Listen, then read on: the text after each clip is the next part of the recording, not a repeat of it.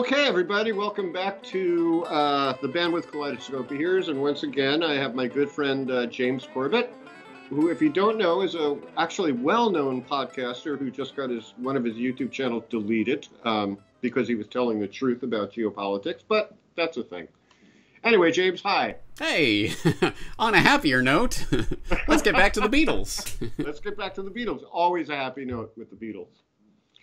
And so today, please please me. And as usual, James, why don't you give us a little kind of feeling about the context and the historical, little details about the song in general. Sure, gladly. Well, first of all, let's just remind anyone who might be tuning in for the first time that we are going through the songs all the songs of the Beatles eventually. I'm sure we'll hit them all eventually. But right now we're going through the singles in chronological order, and we have alighted upon Please Please Me, which was recorded on the 11th of September, interestingly, and the 26th of November, 1962. Can I ask you a quick question about the song? Was this song the first hit in America by the Beatles? Like, was this the first song to be a hit in America? In America? Well, you will know more about America than I will. I would assume that I Want to Hold Your Hand was the breakthrough hit in America. It might have been the breakthrough hit. Yeah, okay. I think Please Please Me was released and didn't do anything. I know She Loves You was released and didn't do anything, right? Yeah. I think so. Actually, I'm bad on that part of the history, but yeah. Well, anyway, they had a couple of singles that they had tried to release, but as far as I know, I Want to Hold Your Hand was the breakthrough hit in America. In England, this certainly was their first number one, and it was the thing that got them definitely attention. So, let's get a little bit of the background and the context. From Revolution in the Head. Sorry, I've lost the page. There we go. John Lennon wrote Please Please Me at his Aunt Mimi's house, taking the first line of Bing Crosby's 30s hit, Please, as a starting point for a mid-tempo solo ballad in the doomily climactic style of Roy Orbison, which is a good way of describing it. And for anyone who needs that elaborated, of course, Paul does a version of that in his recounting of the song in the anthology, where he shows what it was like when John brought it to them. Come on, please, please. You could imagine. You could hear it. Yeah, you could very much hear a Roy Orbison rendition of this, couldn't you? Tried out at the end of the final session for Love Me Do, it intrigued George Martin without seeming to him to be finished. Still skeptical of Lennon and McCartney's songwriting capacities, he suggested that they speed it up, rearranging it for harmonized voices, which is an interesting part of the song that I think I will have something to say about and perhaps ask about. Turning to the Beatles Bible, producer George Martin persuaded the Beatles to rearrange the song, which duly became their first number one single, and then quoting John Lennon, we've had a top 30 entry with Love Me Do, and we really thought we were on top of the world. Then came Please Please Me, and wham! We tried to make it as simple as possible. Mission successful, I would say. Some of the stuff we've written in the past has been a bit way out, but we aimed this one straight at the hit parade. And I think it shows. Just personally, just on the general note of this song, I would say this is clearly their first step toward what they would become, I think. This is the sort of a statement song of where they were going. And we talked about this in our discussion of P.S. I Love You, where P.S. I Love You, to me, sounds like it's on the kind of the 50s side of the 60s, where it sounds old. It sounds old, whereas their stuff after that sounded fresher, newer, modern, whatever. I think this is that first step into that modern sound. And I don't know, I couldn't put my finger on what exactly about this song makes it that way, but perhaps you can elaborate. Good observation, by the way. And also, by the way, George Martin... what's his name? Ian MacDonald, Revolution in the Head. I think he's being kind here, because I read a quote from George Martin saying, that basically the first couple of songs that John and Paul gave to me were crap. That's the way he put it. He did not like them. However, when he offered the suggestion of speeding that song up, Please Please Me, that's when he announced to them after they recorded, gentlemen, you have your first hit, before it was actually a hit. So, well, actually, yeah, that MacDonald goes on to say that apart from request, so he talks about the fact that the specter of how do you do it is still hanging over the Beatles, that George still wants them to record this. So they worked really hard on this rewrite, apparently, that he requested for them. And when they came back with it and then they recorded it, it says, apart from requesting a harmonica overdub doubling Harrison's guitar riff, a delighted George Martin had little to add. Congratulations, gentlemen, he said, pressing the control room intercom button after the final take. You've just made your first number one. That he was right is less remarkable than that someone of his age and background should have understood music as new and rough-hewn as the Beatles well enough to see that emphasizing its quirks would improve it. Which is a good observation. Then again, I still tend to think of George Martin as the adult in the room. He's only a few years older than them. He's not like some 40-year-old grizzled veteran or something. He's still pretty young himself at this point.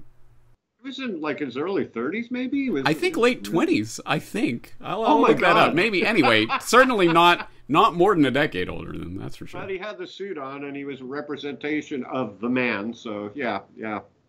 Which kind of stayed with the Beatles throughout their career. Bothers me because clearly, I think it's really obvious that George Martin was a musical visionary without question. The fact that he could hear this song as a hit alone is testament to that. I better correct this for all the Beatles fans out there that will be annoyed at me. No, George Martin was born in 1926, so he would have been about 37. Yes, okay, he was. Wow, he was definitely the grizzled old veteran. Oh, my God. Yeah.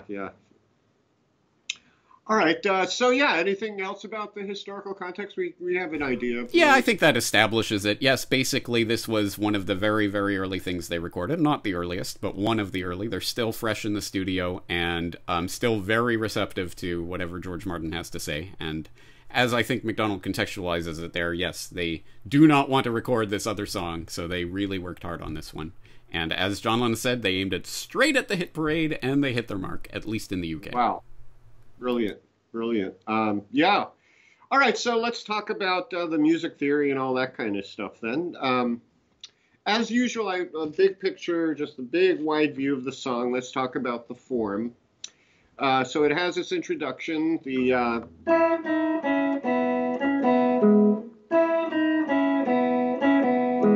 and it's very interesting that they use this, they pepper it throughout the song in different ways. It's not always the same statement. Which is, talk about aiming for pop stardom with the song.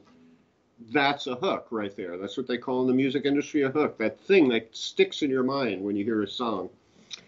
So they really, really played that up, but they did it, as always, with taste. It was not bashing you over the head the way some musical artists will do. So the form of this is we have our intro, we have our verse, which is kind of, the verse and the chorus are kind of like stuck together at the hip. You wouldn't want to separate them. So A, the verse, goes into B, the chorus. They're stuck together. So we have our intro, A, B, then A, B again with a little mini tag in the middle. Then we have C, a bridge. Then we have A, B, and out to the coda. Very, very simple. And again, it follows a trajectory I like to see as this kind of arc where it goes like up, up, up, up, up, and then back down. But it's reaching towards something, which in this case would be the C section, the bridge, building up energy toward that bridge. And one thing I always say about Beatles music of this era, listen to it with a different ear. Listen to it just for the energy behind it. And, you can feel their passion, their love, their excitement. It's just really palpable. All right, so let me call up, I'm going to call up the lead sheet for this song so you can see what the chords are. So here's the chord chart for the song. We have 4 bars intro on just an E chord, and that would be the underlining part for the...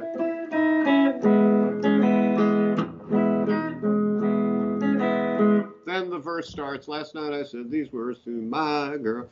And so we have our A section there.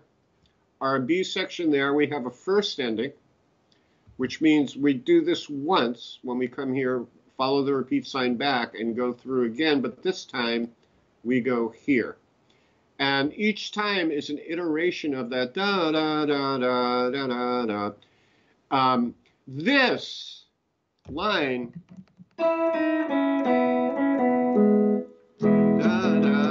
when we open up the song, they just stay on the E chord. But when we get to here, they throw the 4 and 5 chords in, so we get right? The second time around, it goes. So we get that little touch of it, but then right at that cut, Ringo does a little fill. And then we go into our bridge. I don't want to start complaining, but you know there's always rain in my heart. I do all the things with you. It's so hard to reason with you. Oh yeah, why do you make me blue? And again, that tag is at the end of that C section. Da da da da da da da. So they get it again over there. And it says the direction goes take verse to the coda. So we follow through the verse here and into the chorus, but it says last time to coda. So this is our last time doing the chorus. So we jump to coda, which is over here. All right, so come on, come on, come on, come on, come on, come on. Now jump into the coda. Please, please, please, oh yeah, like I please, please, please, oh yeah, like I please, please, please, oh yeah, like I please. And a straight E chord on this, not their 6th chord. Right. All right, so that's the general form of the song. All right, now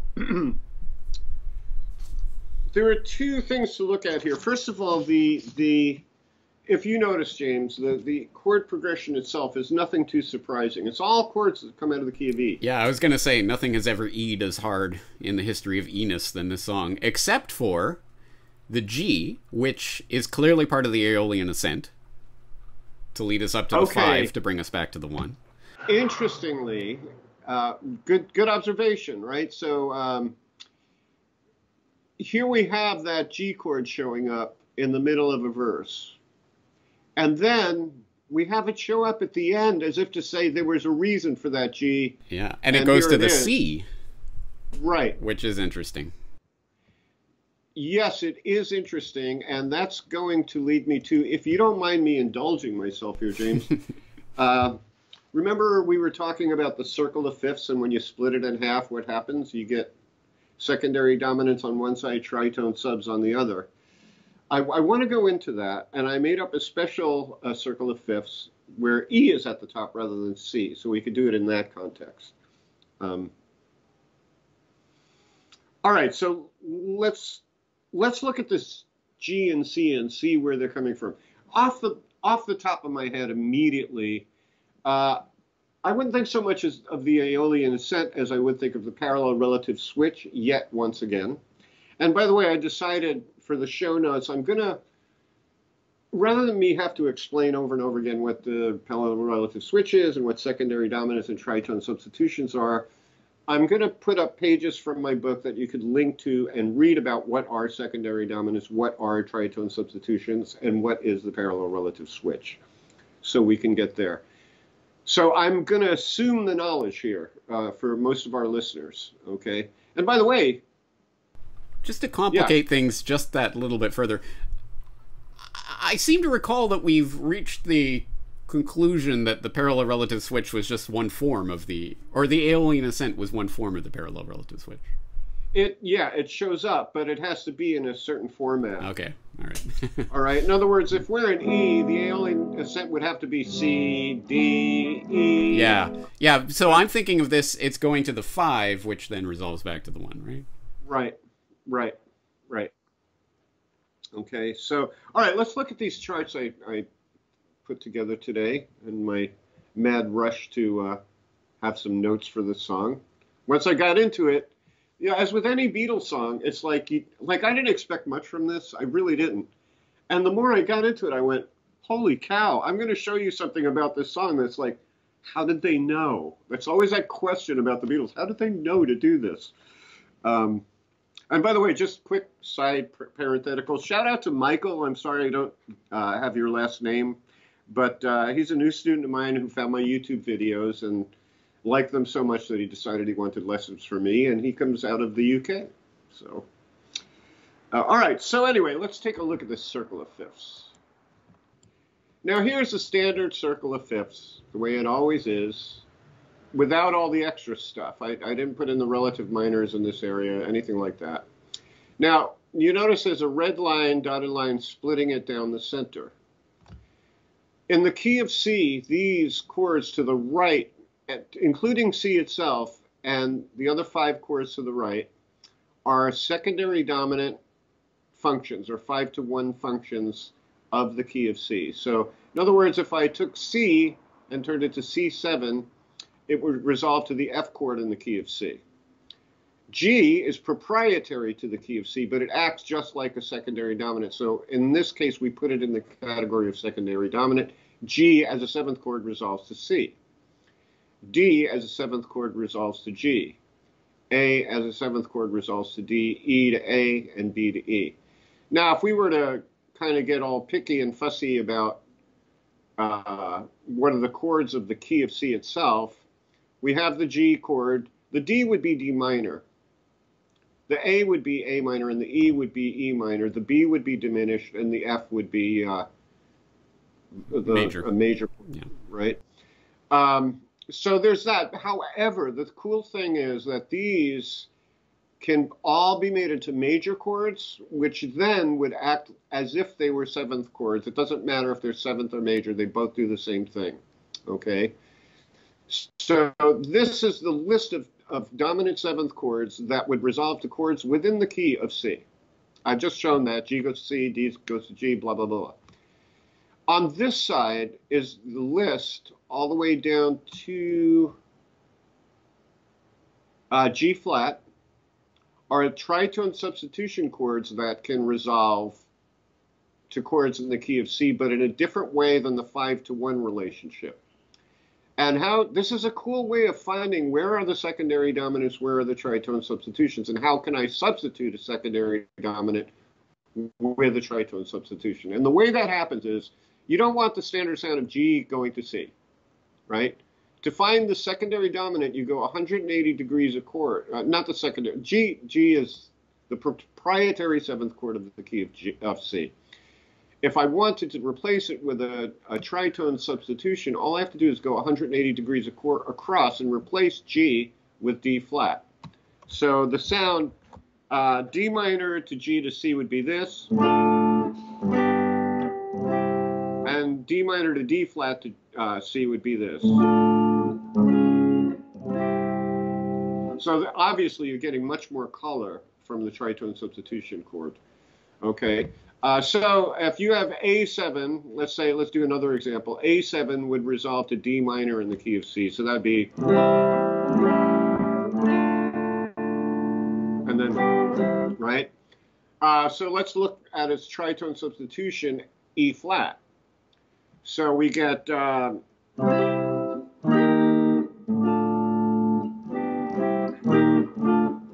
as opposed to the more kind of ragtimey, old-fashioned,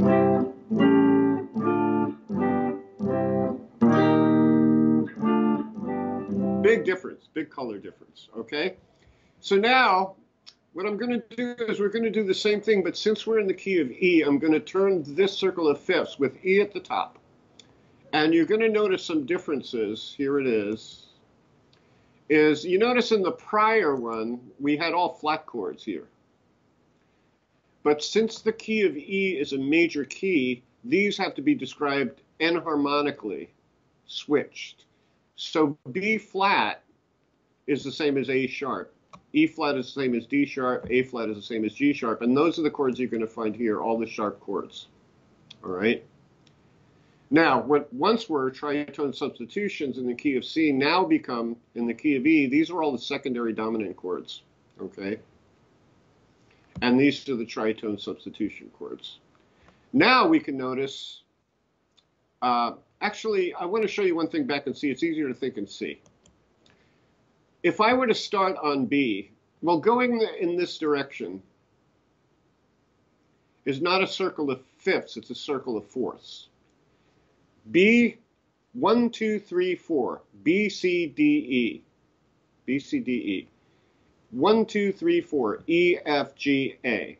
1, 2, 3, 4, A, B, C, D. 1, 2, and so on and so forth. And it keeps going like that. All right, now if we go to the key of E, here's our G chord. So obviously it's plucked from the tritone substitution category, although it's, in this case, it really isn't acting like a tritone sub. It's acting as a more bluesy type of thing, and that would relate to the parallel relative switch. But still, when we come to the ending, what's interesting is just like you can do in the key of C, this is called a circle of fourths. So listen to the circle of fourths, starting on B and eventually resolving to C. So B to E to A to D to G to C.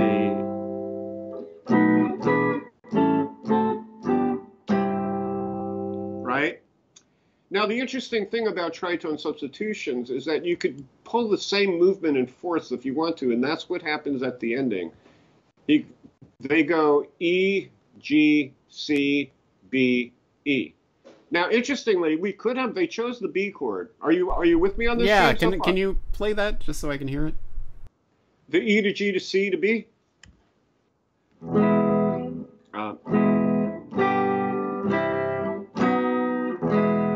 Obviously the ending. And again, great classic Beatles ending. That really, that kind of ending is like, if you use more jazz chords, it would be a jazz thing. It would totally be a jazz thing. Is there, can you think of a prehistory for that ending in pop music? Can you think of any precedents to that they were working from?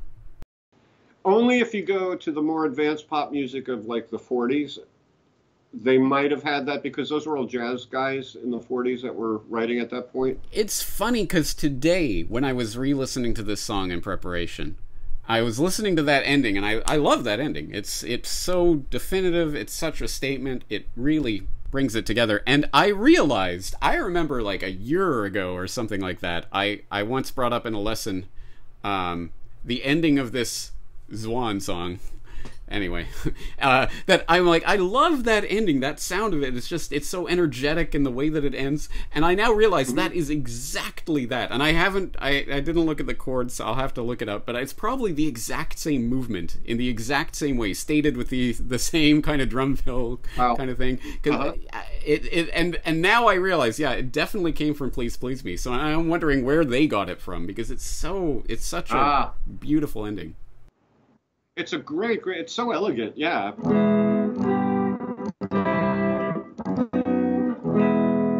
Because it takes you out of the gravity well you're in and suddenly brings you back in. Yeah, because as I say, this whole song is so E. Everything is, there's no real surprises. And then at the end, they throw that in. Yeah, and again, one of the things that makes the Beatles great is just those simple little touches that change everything around, you know. I want to show you the extent of what's possible with stuff like this now. We have E, G, C, B, all right? Now, of course, the E itself cannot be tritone substituted, or it can't be tritone substituted because it's our root chord. You want to go home to that.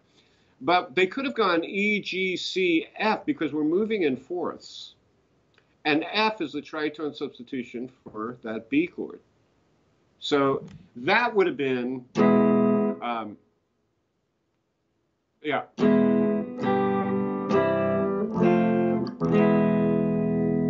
Which in certain contexts would work. That's known as the Tad Dameron turnaround. If you do that with jazz chords, you get this.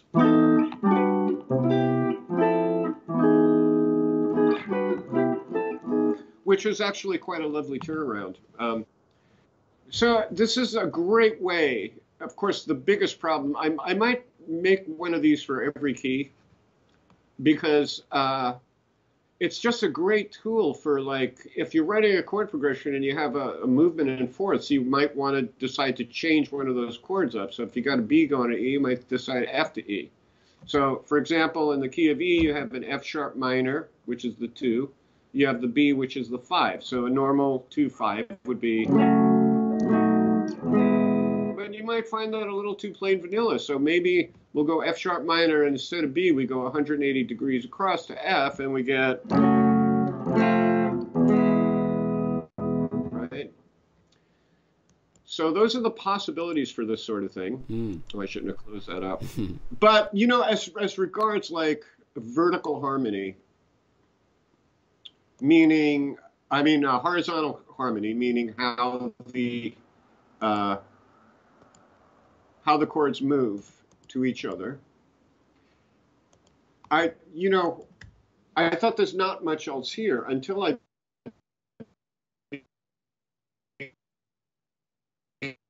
began to examine. Just really cool. And again, one of those things that the Beatles, apparently they did this once. I can't think of another song where they used oblique motion in harmonizing. And not only that, I thought, okay, well this is an example of oblique motion. And again, I will explain in a second, but all right. I thought, okay, done. Well, there's that oblique motion. And then I decided to listen to the commands, thinking, well, maybe there's something here. I doubt it. Turned out that's oblique motion as well. Holy crap. Like, it reminds me a little bit of, you know, how You Won't See Me has all those lines in it, like it was consciously done to create. It sounds like this is oblique motion. So let's get into what is oblique motion. All right, so I drew up a little chart here to give you a visual idea. Okay, so here's the contour of a melody. You know, this note could be E, that could be G, that could be F sharp, you know, and so on and so forth, right? And this is just the shape of the melody, how it goes up and down. There's something called parallel motion, and this you get out of classical theory. Like when you're analyzing Bach, you learn about all this stuff.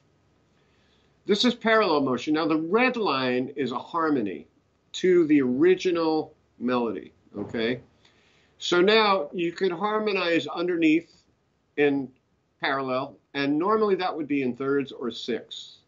A sixth is an inverted third, so it has the same effect as a third, okay? Now here, the melody is below, the harmony is below the original melody. Here it could be above it.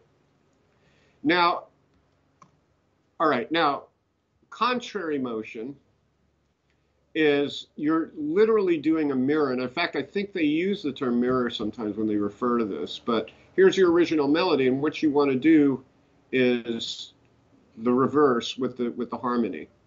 Now, this isn't going to get you all those thirds that you could get with this, or sixths, because you've got to jump around, and you've got to be aware of what chord your note is hitting. Now, this particular two categories here, there are two types. One is precise and one is general. In other words, I could go precisely following, in other words, if this goes up a fourth, this has to go up a fourth. If this goes down a major second, this has to go down some kind of second. All right? Could be depending on what degree of the scale you're on, but it must be some form of a second depending on the scale stuff. Okay? But you can also do this so you're hitting a chord tone that's not exactly a third. It's not exact, you know, in other words, you're just kind of following the general shape, but not going exact parallel. Right. You're going down when it goes down, but not the same amount necessarily. Right, exactly. And this is true for the contrary motion. In fact, it'd be more likely to happen in contrary motion because you really got to search for tones. And this is a very, very classical thing here. Now, oblique motion is a lot simpler. Here's your original melody, and here is a pedal point, which is a pedal point is just the same note. And that note is repeating throughout the entirety of this. So you could have it at the bottom, below the melody, or above the melody. And interestingly, we have an example of this and this in Please Please Me. Mind-blowing. Let me see. All right, so let's look at these now. Here's this. I never usually do staff, but I decided to do actual staff for this. This is da da da da da da da da da, and this is da da da da da da da da da, right?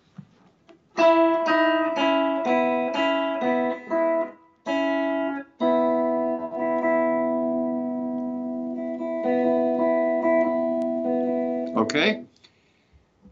So in other words, if you were doing solfege, that'd be do, ti, la, sol, mi, la, sol. And this is just going do, do, do, do, do, do. All right, for all you dodo birds out there. All right, now, what blew me away is when I looked into the come on, the echo.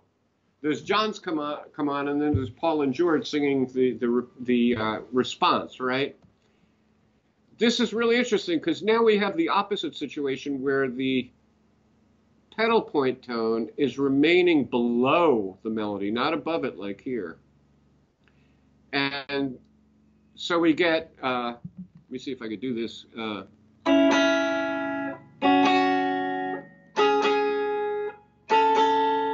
And you can hear that all the way through.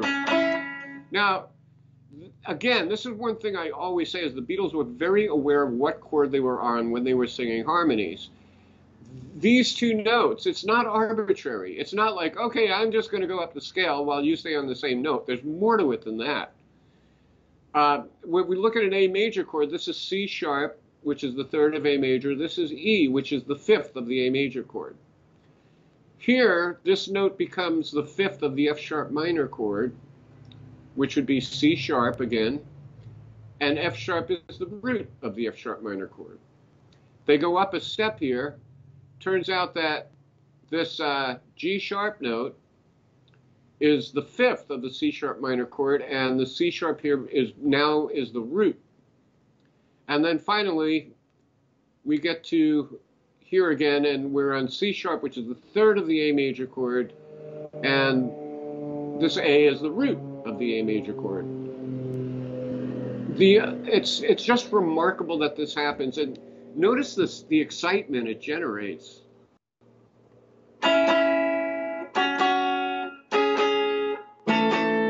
It really, really, really builds up. It's just so wonderful.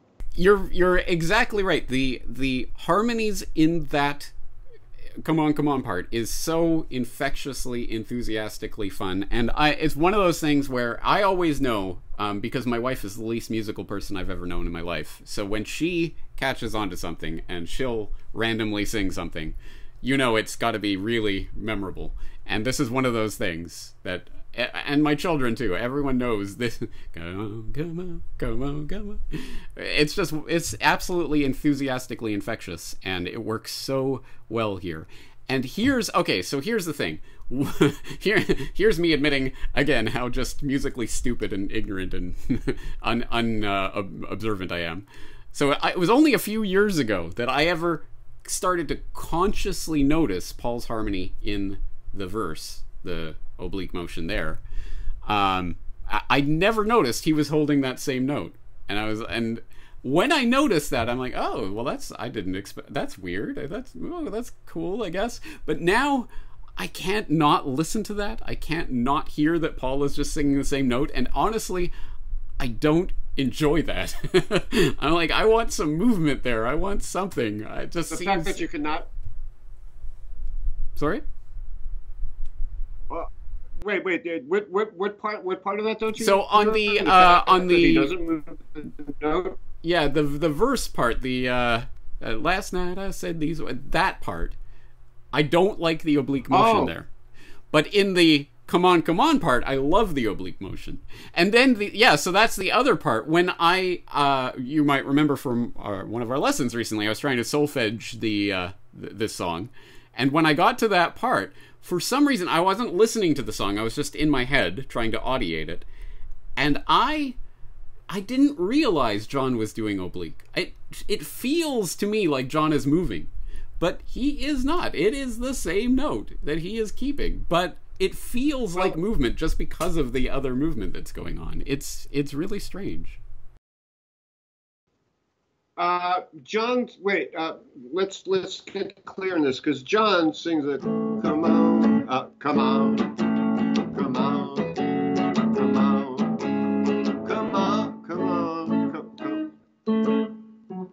Wait. Oh, I guess. Wow. Yeah. All right. John is hitting the same note. The harmony, in this case, George is the one that's hitting the same note over and over again, and Paul is changing up on top on the response. Right. Yeah. But yeah, oh, okay, yeah. So it's the harmony is separating them. Yeah. Did you have that in your staff? Because it looked like they were hitting the same note in the harmony. Let's take a look at it again. All right, which part are we talking about? This? Nope. Come on. Oh, okay. This is just I don't have John's part. Ah, okay. Right. Gotcha. But George is hitting the same note, and Paul is moving up. Yeah, and it's interesting because when you think about it, come on. All of John's notes are the same exact ones as George's notes. Yep. So basically, George is just echoing John. Yep. That's part of. Yeah. It's so simple, but it's so complex in a way. Yeah, it's interesting. Yeah, it's really interesting. And again, that's the lesson you get from the Beatles when you really look into. It's like going into a mine and you're thinking all you're seeing is coal, and then all of a sudden there's this beautiful diamond. It's like, all diamonds. I thought it was all coal. It's all diamonds. Yeah. Yeah. It's crazy. Yeah, it's almost like an auditory illusion or something. Like you feel there's movement going on when in fact it's more oblique than you thought. Yeah. Interesting. Well, yeah, and the nature of the chords too. For some reason, I mean, I wouldn't probably naturally think of that chord progression on my own, like if I was writing a song, but for some reason that does build up. Now that makes me wonder if there's a diatonic line in there. No, there isn't. Oh wait.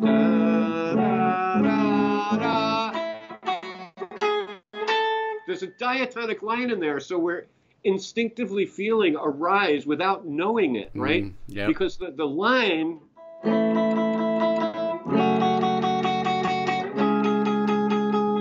is buried inside the chords. Wow, that was an epiphany right in the moment. I hadn't realized that. Beautiful. Nice. Yeah, no, but that absolutely, you're exactly right. You're definitely feeling that. Everything about that is such a build-up. It's such a build-up in every sense, yeah. It almost, really, I mean, it's kind of like musically, it's almost orgasmic the way it builds up. And which is interesting because, if you look at the lyrics, what can they possibly be talking about? Please please me? What does he mean by that? Like I please you. Whoa. Sounds like someone's giving but not getting. Oh, man. Yeah, I could tell you stories, too, from my I won't. Okay. But yeah, I mean, you're right. It's not, honestly, I mean, juvenile giggles aside, I mean, there is something to that. It is obviously, like so much rock and roll, there's the wink and the nudge towards the sexual connotations that aren't being explicitly stated. That's kind of part of the excitement of the music, right? That it was part of the generation gap that helped to separate the generations. It got more and more explicit and less. I mean, eventually it ends up at cherry pie. But it started off as the kind of sly wink and a nudge to something, different. And that's built into the music in this sense. It's orgasmic in a sense. It's the build-up. Right, and there's something almost subliminal. You can understand why all these girls were screaming and literally having orgasms while they're screaming. Literally? They literally did. That's really the truth. Some of these girls were having orgasms. I have a theory about this, that the reason why the whole love thing became big in the 60s, all these women were just gushing love out into the world, and it just became a vibe, All right. But really, from my experience, if you look at sexual language from a male point of view and a female point of view, men are very overt. They talk about direct body parts and can be very kind of crass about it, whereas women are more turned on by the metaphor, by the suggestion of something sexual than an actual overt reference to it. And therein lies a seductive quality of Beatles music, that, there was that wink, wink, nudge, nudge. They knew what they were talking about, and they knew they couldn't come out and say it. But I think they also knew from their experience in Hamburg that these women knew exactly what they were talking about. Or if they didn't, they understood it at a subliminal level, So.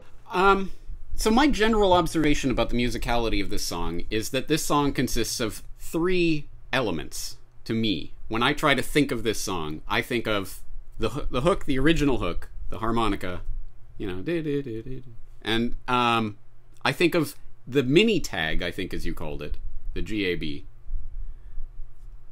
Every time that's stated, oh right, it's so prominent, and everything drops out and is da da da da da da. That's such a important part of that moment, and the come on build up is it. That's the 3 elements of this song. Everything else, and the ending, I guess the ending also really sticks out. But the actual last night I said these words to my is peculiarly kind of uninteresting in a sense, musically, harmonically, lyrically. It's just kind of like bland porridge. But everything else is the spice, the sugar that makes this song really pop. I totally get what you're saying. I will say I kind of disagree about the verses. I find them exciting and interesting because of that oblique motion, because you can get away with this dissonance. Oops.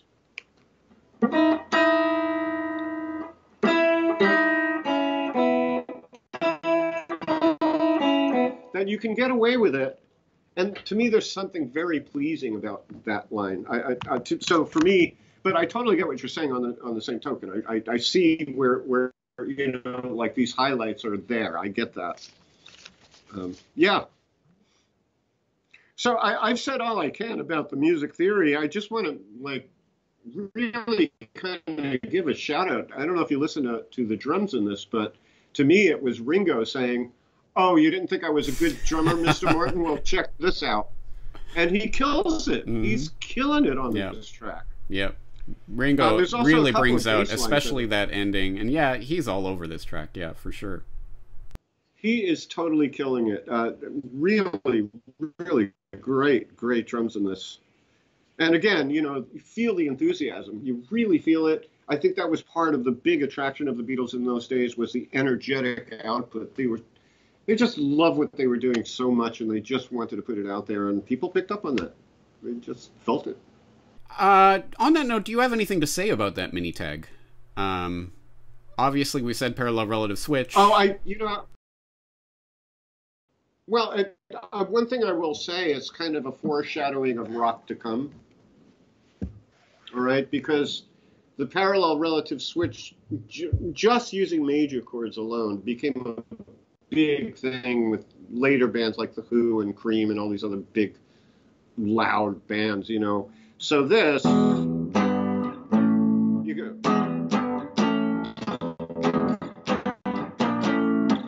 or I'm Not Your Stepping Stone, the Monkees song. So, that was a precursor to what was going to start happening. As soon as musicians began to hear this thing, this is the left side of the circle of fifths chords, right? As soon as they hear those alternatives, they're like, wow, this is really cool. I like this sound. And so they exploited that a bunch. And what about so it's the same mini tag chord-wise, but it's the 5-note riff that George plays. I assume George. Do do do do do. Oh, that. Lead in. Yeah.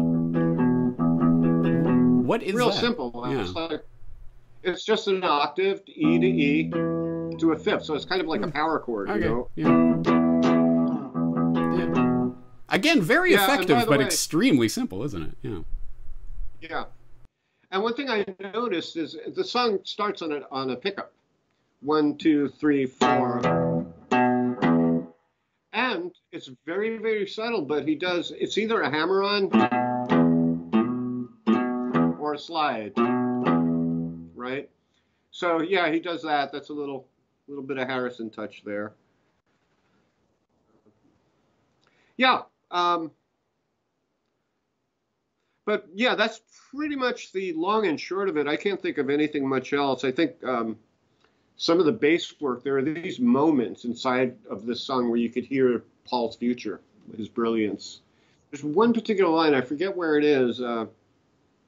Yeah, I don't remember where inside it is, but it's cool. I gave you the video of that guy doing a version of it, a cover version of the song. I'm pretty sure he replicates everything, but I wouldn't know where to tell you what it is. But we will direct people to that cover if they're interested. Paul Moody, 25, does a good cover that he shows all the different parts.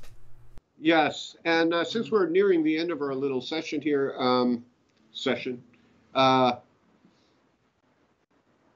wanted to mention to my viewers, please keep your eyes out, because we're going to do a kind of special multicast, me, James, and Matt Williamson from the really cool channel Pop Goes to the 60s, where he not only discusses kind of the innards of the Beatles' relationships with each other based on the Nagra reels, but just British pop in general of that time and the pop music of the era, early to late 60s.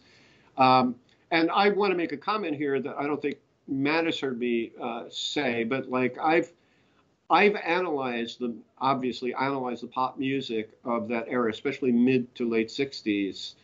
And the writing, the composition is so remarkable that it should have been elevated to the level, the status of jazz music. Granted, it's different than jazz music. It's more about the composition than it is about the improv and all like that. But some of these chord movements are so creative and so remarkable. That's why I'm glad that Matt has his channel, because this is something that needs to be looked at. It's really important stuff. It shouldn't go down the memory hole. It's too good for that to happen. So awesome. Well, I'm looking forward to that. Yeah. Anything else to say before we start wrapping it up here? Nothing's coming to mind. I'm sure it will after we wrap. But, yeah. All right. Well, then, just to set the table for our next singles conversation, the next single in chronological order will be From Me to You / Thank You Girl. So we will choose one of those songs. All right. Both good songs. I look forward to them. It's kind of interesting. In ways, I'm more interested in looking at the earlier material than the later, only because, well, their sophistication, it's understood in a later period. But the early stuff really needs to get recognized for how good that is, too. It really does. And yeah, it's cute pop music, but the blood, sweat, and tears that went into it, early stuff. And the rapidity with which they did this. I mean, it's incredible how quickly they were writing and recording this stuff. Yes, indeed. It's like, wow. Yeah, it's really remarkable. Again, they're snatching a little bit of time in a hotel room or in the van, when you consider talk about limitations, everything was against them and they just broke through it all. It was meant to be. It was meant to be either that or Theodore Adorno wrote all of their music in his part. Yeah, we're definitely giving fodder to that. See, they didn't really write it. All right. Anyway, I think we'll wrap it up here then. Sounds good, James. Thanks for joining me tonight. And take care, everyone. Had a great time. I hope you did too.